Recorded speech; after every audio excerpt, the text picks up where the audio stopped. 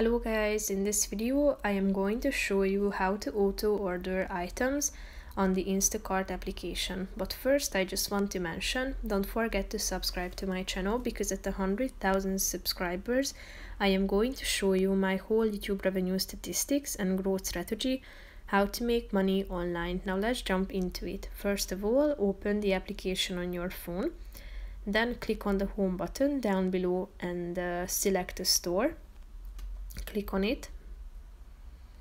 After that, you should either use the search bar at the top of the screen to search for a particular product that you would like to auto order, or you can also scroll down and check out the categories. Click on the product, scroll down a bit, and here you have the auto order item feature. Tap on it.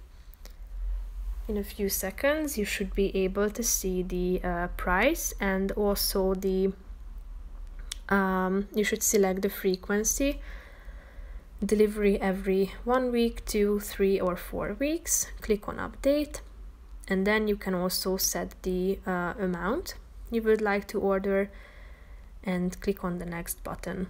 Here you have the auto order items list: delivery every 2 weeks, the recurring delivery starts, and here is the date that you can schedule, and then you should select the payment method and confirm.